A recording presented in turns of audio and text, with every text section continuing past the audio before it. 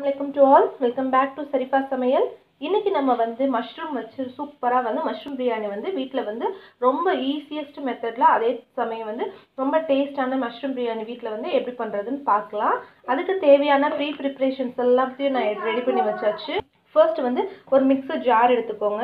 அந்த ஜார்ல வந்து கைப்பிடி அளவு வந்து கொரியாண்டர் லீவ்ஸ் எடுத்துக்கோங்க, கொத்தமல்லி இலை எடுத்துக்கோங்க, தென் வந்து கொஞ்சம் வந்து புதினா இலை எடுத்துக்கோங்க, அப்புறம் வந்து ஒரு பச்சை மிளகாய், ஜிஞ்சர் கார்லிக் பேஸ்ட் வந்து ஒரு டேபிள் ஸ்பூன் வந்து ஜிஞ்சர் கார்லிக் பேஸ்ட், இது எல்லாத்தையும் சேர்த்து ஒரு நல்ல வந்து பேஸ்ட் அரைச்சிட்டு வந்துடலாம்.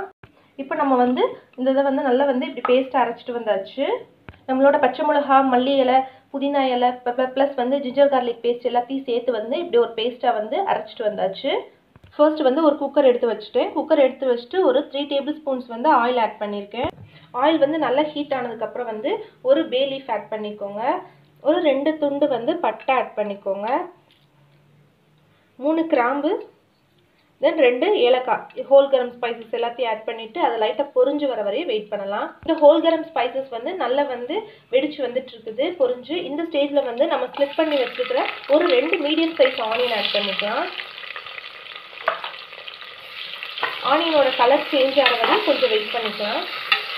இப்போ நம்ம போட்ட ஆனியன்ஸோட கலர் வந்து நல்லா வந்து சேஞ்ச் ஆகிட்டு இருக்குது.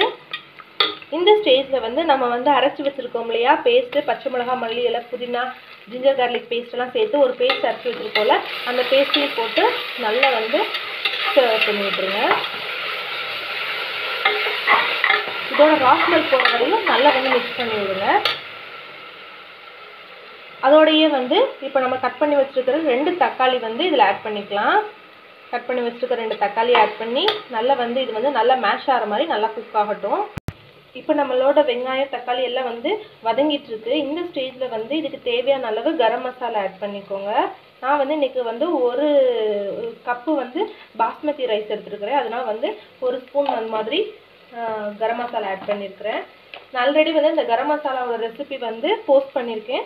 தேவைப்பட்டுச்சுன்னா நம்ம இங்கே வந்து டிஸ்கிரிப்ஷன் பாக்ஸில் வந்து லிங்க் வந்து செக் பண்ணிக்கோங்க. ஒரு டேபிள் ஸ்பூன் வந்து மல்லிப்பொடி ஆட் பண்ணியிருக்கிறேன். தென் வந்து ஒரு டேபிள் ஸ்பூன் வந்து சில்லி பவுடர் ஆட் பண்ணியிருக்கேன். ஆல்ரெடி வந்து நம்ம வந்து பச்சை மிளகாய் வந்து கிரைண்ட் பண்ணியிருக்கிறோம் இல்லையா, அதனால் வந்து ஒரு டேபிள் ஸ்பூன் மட்டும் சில்லி பவுடர் ஆட் பண்ணியிருக்கிறேன். இந்த ஸ்டேஜில் வந்து நம்ம வந்து ஒரு 2 டேபிள் ஸ்பூன் அளவு வந்து புளிக்காத தயிர் ஆட் பண்ணிக்கலாம். அதையும் ஆட் பண்ணி நல்லா வந்து ராஸ்மெல் போகிற மாதிரி இந்த மசாலாஸ் எல்லாம் ராஸ்மெல் போகிற மாதிரி நல்லா வந்து ஸ்டர் பண்ணி விட்டுக்கோங்க. ஓகே, இந்த மசாலாஸோடையே வந்து நம்ம கட் பண்ணி வச்சுருக்கிற மஷ்ரூம்ஸையும் ஆட் பண்ணிக்கலாம். நான் வந்து இன்றைக்கி வந்து 1 பேக்கெட் ஆஃப் மஷ்ரூம்ஸ் எடுத்துருக்கிறேன். மஷ்ரூம்ஸ் எல்லாம் வந்து நல்லா ஸ்டர் பண்ணதுக்கப்புறம் வந்து மசாலாஸ்லாம் வந்து மஷ்ரூமில் வந்து கோட் ஆகணும். இன்றைக்கி நான் வந்து ஒரு பேக்கெட் எடுத்திருக்கேன். அதாவது வந்து 200 கிராம்ஸ் வந்து மஷ்ரூம் எடுத்திருக்கேன். அதுக்கு வந்து 250 கிராம்ஸ் வந்து பாஸ்மதி ரைஸ் எடுத்துருக்கிறேன். பாஸ்மதி ரைஸ் வந்து ஆல்ரெடி நான் வந்து ஒரு 1/2 an hour போல் வந்து நல்லா கழுவிட்டு வந்து ஊற வச்சாச்சு. இப்போ வந்து இந்த மசாலாஸ் எல்லாம் வந்து கோட் ஆகிற மாதிரி, ரைஸோட கோட் ஆகிற மாதிரி வந்து ஜென்டிலாக வந்து மிக்ஸ் பண்ணி விடுங்க. ரொம்ப அழுத்தி கொடுத்து வந்து மிக்ஸ் பண்ணவே கூடாது பாஸ்மதி ரைஸை. ஓகே, இப்போ நல்லா வந்து ரைஸோட வந்து மசாலாஸ் எல்லாம் வந்து கோட் ஆயாச்சு. இந்த ஸ்டேஜில் வந்து இதுக்கு தேவையான அளவு வாட்டர் ஆட் பண்ணிக்கலாம். இன்றைக்கி நான் வந்து 1 கப் எடுத்துருக்கனால வந்து 1.5 ரைஸ் எடுத்துருக்கனால 1.5 கப் அளவு வந்து தண்ணி ஆட் பண்ணிக்கிறேன்.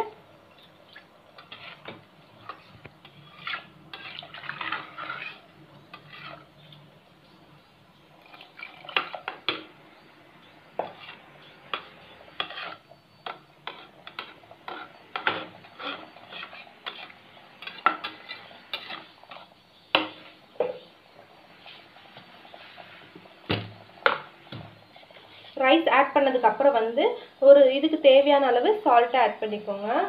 சால்ட் ஆட் பண்ணதுக்கப்புறம் வந்து ஒரு டேபிள் ஸ்பூன் வந்து கீ ஆட் பண்ணிக்கோங்க. ரொம்ப வந்து அதிகமாக கீ இதுக்கு ஆட் பண்ணணும்னு அவசியம் இல்லை. மற்ற நான்வெஜ் பிரியாணி மாதிரி இதுக்கு வந்து கொஞ்சம் கம்மியாக கூட ஆட் பண்ணிக்கலாம்.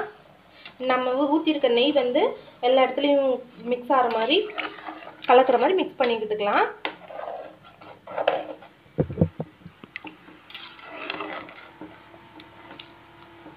ஓகே, பர்ஃபெக்டாக எல்லாமே ஆட் பண்ணியாச்சு. இப்போ வந்து லிட்டு வந்து மூடுற வேலை தான். கடைசியாக வந்து நம்ம வந்து கொஞ்சம் வந்து புதினா இலை மட்டும் மேலே வந்து கொஞ்சம் வந்து ஆட் பண்ணிக்கலாம். இப்போ வந்து தண்ணிலாம் வந்து நல்லா கொதிச்சு வர ஆரம்பிச்சிருச்சு. இந்த ஸ்டேஜில் வந்து நம்ம வந்து குக்கரை வந்து க்ளோஸ் பண்ணிடலாம். க்ளோஸ் பண்ணிட்டு வந்து ஜஸ்ட் ஒரு 1 விசில் மட்டும் வச்சுட்டு ஆஃப் பண்ணிக்கலாம்.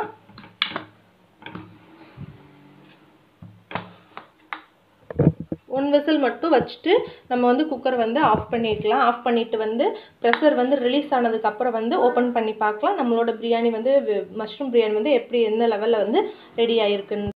ஓகே, இப்போ வந்து நமக்கு வந்து சரியாக வந்து ஒரு விசில் வந்தாச்சு. இந்த ஸ்டேஜில் வந்து அடுப்பை வந்து ஆஃப் பண்ணிடலாம்.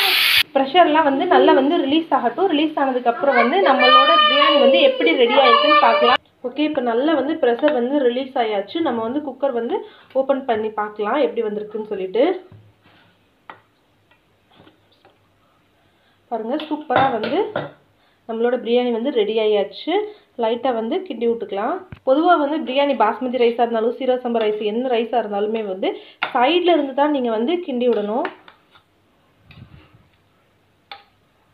பாருங்கள், கொஞ்சம் கூட குலையாமல் வந்து உதிரி உதிரியாக எவ்வளோ சூப்பராக பர்ஃபெக்டாக வந்திருக்குது. ஓகே, நம்மளோட பிரியாணி வந்து மஷ்ரூம் பிரியாணி வந்து சூப்பரான டெக்ஸ்சரில் சூப்பரான கலரில் வந்து சூப்பராக வந்து ரெடி ஆயாச்சு. நீங்களும் இந்த ரெசிபி வந்து வீட்டில் ட்ரை பண்ணி பாருங்கள். ட்ரை பண்ணி பார்த்துட்டு உங்களுக்கு எப்படி வந்துச்சுன்னு சொல்லிட்டு மறக்காமல் வந்து கமெண்ட் பாக்ஸில் எழுதுங்க. ஓகே, மணமணக்கிற கமகமன்னு சூப்பராக மணமணக்கிற காளான் பிரியாணி வந்து சூப்பராக ரெடி ஆயாச்சு. நீங்களும் இதை வந்து வீட்டில் ட்ரை பண்ணி பாருங்கள். ட்ரை பண்ணி பார்த்துட்டு வந்து மறக்காமல் வந்து எப்படி வந்துருந்துச்சுன்னு சொல்லிட்டு கமெண்ட் பாக்ஸில் எழுதுங்க. எவ்வளோ சூப்பராக இருக்குது பாருங்கள் பார்க்கவே. நான் இன்னைக்கு வந்து இதை வந்து ஒரு ஆனியன் ரைத்தாவோட, சிம்பிள் ஆனியன் ரைத்தாவோட வந்து என்ஜாய் பண்ண போகிறேன். இந்த ரெசிபி வந்து இந்த ரெசிபியோட இந்த வீடியோ வந்து முடியுது. வேறொரு இன்ட்ரெஸ்டிங்கான ரெசிபியில் வந்து உங்களை மீட் பண்ணுறேன். அதுவரை உங்கள்கிட்ட இருந்து விடைபெறுவது உங்கள் சரிபா சமையல். பாய். தேங்க்ஸ் ஃபார் வாட்சிங்.